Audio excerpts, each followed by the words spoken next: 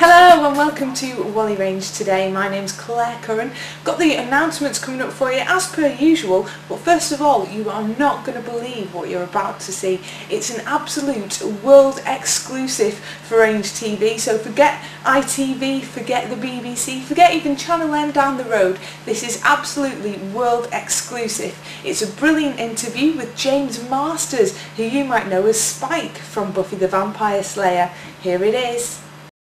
We've seen a lot of your fans here today. Have you got any really wacky ones or any interesting stories about what you've been sent through the post? I find that ever since I got naked, girls are almost crying and hyperventilating. If you kiss Buffy, then you're kissing them. And I'm joined here by Carrie, also from TV's Fame Academy.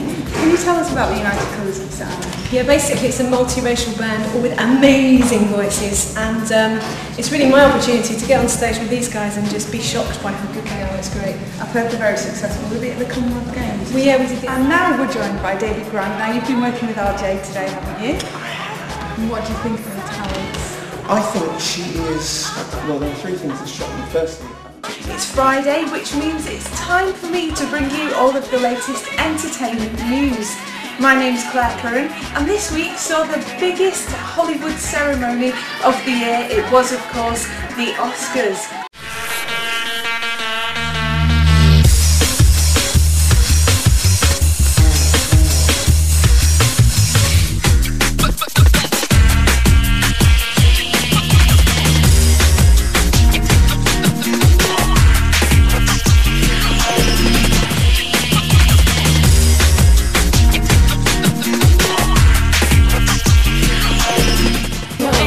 Welcome to Range Television. My name's Claire Curran. I'm currently outside Buckingham Palace in London with RJ, who's won a fantastic competition to sing with Will. So we're going to catch up with Jade and what she's doing, see all of the sights, and let's see what she's doing.